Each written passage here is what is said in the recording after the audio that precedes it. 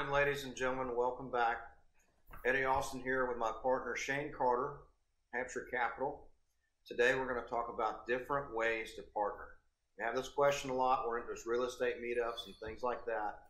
And Brady asked the question, how do I get into real estate? How do I get into multifamily? And what are the different ways to partner? Today, Shane and I are going to talk about a few things about the new ways to partner. And they're not new. It's just something that nobody really talks about. So let's get started. All right. So, Shane, we get these questions all the time, man. And, there's so many ways to do things with LLC and stuff like that. But I say we start from like ground level. I'm going to talk about tenant in common here a little bit. And feel free to jump in and add something I'm not saying. And then take it away on syndication. And then we'll talk about funds, on the high level. Somebody that has a little more education, they could do a real estate fund, and they could also partner with people. Absolutely. So for a tenant in common, this is the most elementary way I know that people can partner. Say you found a piece of property, say it's a 15 unit or a 30 unit multifamily deal, and you're going to need a few things to close that property. So you found the property. So your place in this partnership is you found the property, and you're going to do some work to put this all together. Well, you're probably going to need a high net worth person. So that deal is maybe $10 million to buy it. So you're going to need somebody that has a financial statement and probably liquidity to close something like that with the bank. So you're going to need that guy. And then you probably also need an asset manager. I mean, you found this piece of property. Maybe it's something your brother had, or maybe your mom, or maybe your good friend had it. And they're just looking to get out of the real estate business. So you found the property. Now you've identified a sponsor, and now you need somebody that can operate the deal. So you got three people essentially that's in this opportunity. You're going to form an LLC called a tenant in common. A tenant in common is basically an LLC. It doesn't have any partnership structures outside of it, only the three people. So Shane, the high net worth individual, he's signing on the loan. I found the property, and Jack's our asset manager. So all three of these people will be inside this made up LLC. And you could call it, opportunity one. And you're going to take that to the bank, and you're going to explain to the bank, here's our operating agreement. And, Shane is our loan signer. He's also going to oversee the property. I'm going to take care of the daily operations of the property. I'm going to do the books, the accounting, stuff like that. I'm going to take care of the insurance. Just going to be the guy that's, inside of this. And then Jack is actually the property manager. He's going to actually manage this asset beside an asset manager, not to get into the weeds on that. So that's your tenant in common model. It's not really a scalable model, and it can only be done on one single deal, and that's just it. Is there anything you would add to that, Shane? No, look, I think you covered that perfectly. That's exactly right. And then, frankly, the syndication model is not that different, really, right? I mean, no, really, the only difference is you have the same type of opportunity on the GP side of things, the general partnership side, but you're able to sell securities on the LP side of things. That's exactly right. Yeah, and so that's the main difference there between those two models is, as you've pointed out, Eddie, the difference between the general partnership side and the limited partnership side. Important thing to note, of course, on that is the limited partners are called limited partners because they have a limit of liability, right? Whereas the general partners, we are generally the ones who are taking more of the risk, signing on the loan, signing the guarantees, completion guarantees for construction. If there were something to go wrong at the asset, we would carry liability potentially forward from just that one asset. Whereas an investor in a limited liability component would really limit their liability to that one investment they made in that one asset. So that's maybe a quick aside, but as far as the syndication goes, the structure is really similar, right? There's somebody who brings the deal and potentially gets does get GP interest for that. There's somebody who is a KP sponsor, signs on the mortgage, offers their net worth and liquidity for qualifying for the bank debt, signing on the bank debt. And then there is the raising of the capital or the syndication of the funds and bringing in all of the LP investors into the deal. That, generally speaking, has investor relations and reporting, et cetera. That generally has a general partnership percentage allocated to it as well for the individuals that are doing that. And then there's asset management, construction management, et cetera. The GP component has somebody who's bringing the deal, somebody who's KP sponsoring the deal, folks who are raising the capital, and they have GP responsibilities. And then you have sort of asset management and construction management. Those are all separate functions as well that would potentially have GP percentages allocated to it. So it's similar to a tenant in common that way, just potentially a bigger team of folks if you're taking down 20, 40, 50, $80 million assets. So, this term always gets thrown around in the space, joint venture. Everybody's talking about joint venture. And every time they bring it up, I can't help but think that's a syndication. Everybody says, oh, what's it? Do you ever do JV deals? It's basically the same thing. It's just a different term. It's either syndication or it's a joint venture, but essentially it's the same exact model. Yeah, well, slightly different, maybe potentially different, which is that. Well, depending on, I guess, who you are. If you're a bank, that's a different story. Yeah, well, or a joint venture could be, let's say you just need, $2 million for an acquisition. A syndication would be, hey, I'm going to go out and I'm going to file an SEC Form D, and we're going to do a 506B or C, and I'm going to raise, I'm going to get 40 folks to come together with $50,000 each, and we're going to come up with that $2 million.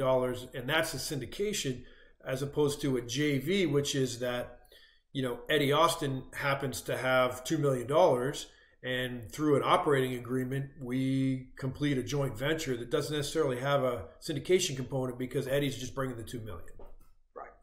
So we could honestly say that the joint venture is the new way to call it a tenant in common. That's correct. Yeah. So let's outline our investors here a little bit, because there's another thing that we've always talked about in these real estate conferences and stuff is investors. We always call them limited partners, and we're talking about acronyms and stuff like that. And these different things, how to speak to the everyday person. And I don't think many people realize the different ways that you can be an investor. If you are, if you have a 506B opportunity and somebody has an IRA and they're a non-accredited person or self-directed, or a 401k that they have a majority of control of how much money can be allocated to different opportunities, that could be put in an IRA. So the everyday person, whether they're employed, self-employed, either way, they can be an investor in real estate options. And they could be an investor where they're not accredited or accredited. Now, only our opportunities are only accredited investors at this time. Right. But we have talked about doing a Reg A plus in the future. Right. But, for the investor and an LP, you're a limited partner, but that limited partner could be anyone with a 401k that has a control component that they could invest in something else besides stock, bonds, and mutual funds. Yeah, an investor, anyone that wants to understand more about if you can invest or you cannot invest, we are happy to advise. Reach out to us on any one of our platforms, and we're happy to assist any way that we can. Because an investor can be a 401k that you have a component where you can invest a certain amount of funds and other options outside stock, bonds, and mutual funds. You can also invest from your IRA, high net worth, just money sitting in the bank. Just pulled $50 million out of Silicon Valley and want it to go back in the market. We have options. We have opportunities. So reach out. And as we continue to build our business, we will have options like a Reg A plus, where we can have 35 non-accredited and an unlimited amount of accredited investors. Absolutely. So one of the most ways, now this is the one I get excited about. This is the fund model. So we get all the time, we have questions on people that have like a family office. They got 2 or 3 friends, or they've got 20 friends that they each have a few $100,000. And they're like, how can I partner with you guys? I have people with money. Well, I feel like the best way to do that is to start a fund. And actually you call a fund of funds. So you would start a fund. It's a real estate option. You have to fully disclose this in your PPM on what you plan to do with it and how you plan to allocate money to different options. You would have to build a pitch deck to your friends and family about who your sponsors are. So you would have a Hampshire capital in there as your pitch deck, and that we've identified X property and that we're going to invest in there, and we're looking for $5 million for that. So if you had a fund that was structured as a fund of funds, you could bring us that equity, and even possibly, depending on how much you bring us, you could get a GP share in our deal as well. You're going to get an LP spot for sure because you're bringing that in, but you could also have a GP share of one of our opportunities as well. Sure. And the fund of funds is so cool. Yes, it is. That's the next level of magnification of capital and how it works.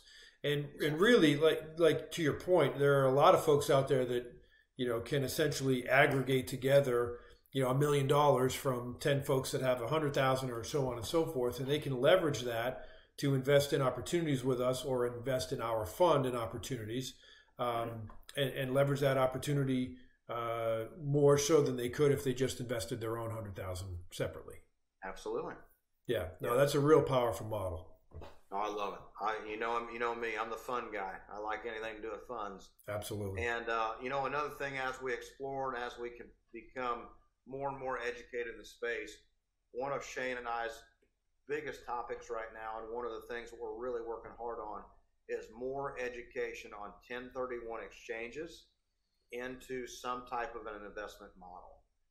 At the current date, we might not have it figured out, but I can assure you we are working on that as best we can to figure out new ways to bring in 1031 money into opportunities, because I know myself, and I know you for sure, have had tremendous amounts of people call us that were running out of time on 1031s, and they just wanted a place to put it. That's right. That's right. Well, Eddie, we may just have to start our own DST. We might just have to do that. That might be the easiest way. You know, the dream would be that from $1,000 investment all the way up to $100 million investment, and 1031, accredited, non-accredited. I want the whole spectrum. Yeah. I want to help I want to help each person and help them with each opportunity they're trying to solve. Yeah, because to your point, it's really tough. It really becomes a timing issue, right? Where we have a deal, we have a closing, it's on a timeline, and that doesn't necessarily match often, or, you know, with everyone else's closing and timeline and identification period, and investment timeline for their 1031, and being able to come in a multiple tick structure format with us on an asset. So really, a DST is a great way to probably solve that in a big picture way. Very possible. We should put that into our next edition of fund management as well. Yes, for sure. Yeah. Well, is there anything you want to add? I think we covered about everything on ways to partner. Yeah, no, I think that's it. I think that maybe the overarching message is, you know, are we open to partnering with people? Are we open to JVs? Are we open to tick structures and syndication structures with folks? And the answer is yes. Not only yes, but we've done it for years and years now. We have a lot of experience with it. We understand how to do it. And if this is new or it seems strange or challenging or difficult to you, you know, we're happy to talk it through with you and help you out. Well, and you know, I'm glad to hear that we do something like that, because we hear it so much in the general market.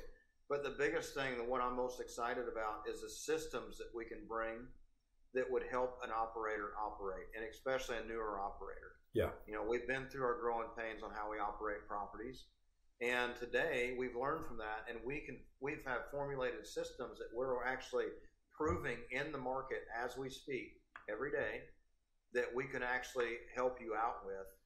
So not only can you bring us an opportunity that we could partner on, we can also be your partner that brings you the systems that help you win. That's right.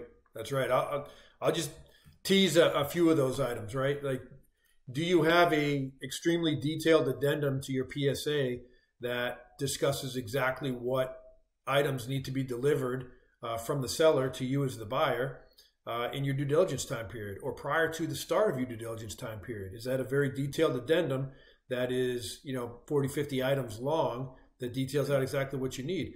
Do you have a very detailed system and process on how you manage due diligence and what that process is? Then do you have a very highly detailed closing process and checklist? Do you have a week 1 checklist of property takeover? What happens week 1? What happens in week 2? What is that 0 to 30 day property takeover checklist, timeline, system, and process? We have that. And it's extremely important to those critical times. We actually have a 30, 60, 90 day a property takeover. And then, of course, our ongoing KPIs as well.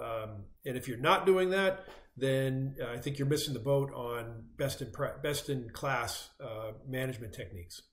Yeah, and even the one, let's give the really big teaser, the 5 to 6 day unit turnaround renovation plan. Oh yes, we're working through right now. Absolutely. That's an $8,500 a unit turn completed in 5 to 6 days. Yeah. If you could learn that. Yeah, that's a big one. Because it's all about days to revenue, right? How long does it take to get it from offline to online and released? That's critical. Well, I mean, if you just bought let's be honest here. When you have a brand new baby for the first time and you leave the hospital, you don't get a manual. No, you don't. And you get home and you're like, what do I do? So when you close your first 300 unit deal, and it's the same thing, and it starts to cry a little bit, you're like, what do I do? Right. And what am I supposed to do now? So you just went through the super stressful period of the closing. Now that you got it closed, now the real work begins. Yeah. Right. Now, and then half those units need renovated, and days to revenue is not something you've thought about. Right. And all you're doing is you're going in there, you got a brand new contractor you're starting to trust. They go in and they do the best they can, but you're 30, 45 days and you haven't got your first renovation done. It's a problem. It's a problem. Yeah. Yep. All right, man. Great episode as always. I think that was a great one. Hopefully people get a lot of value out of this one. Yes, absolutely. Please reach out to us if you'd like some help. We'll see you on the next one.